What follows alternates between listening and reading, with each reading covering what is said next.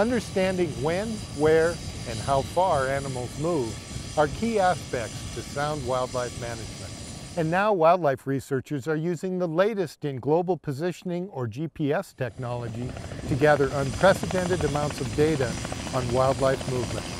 A year ago, we were out and radio collared 30 elk with these GPS collars, and they're fixed to take a satellite location every half hour. The collar would hang like this, so the antenna faces upwards towards the sky.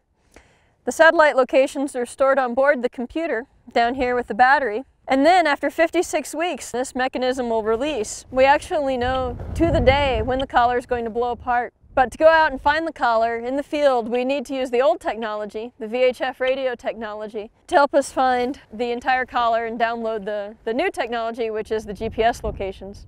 We are hoping to learn more about where northern Yellowstone elk move to during the summer and during the fall. We're looking at hunter accessibility of these animals.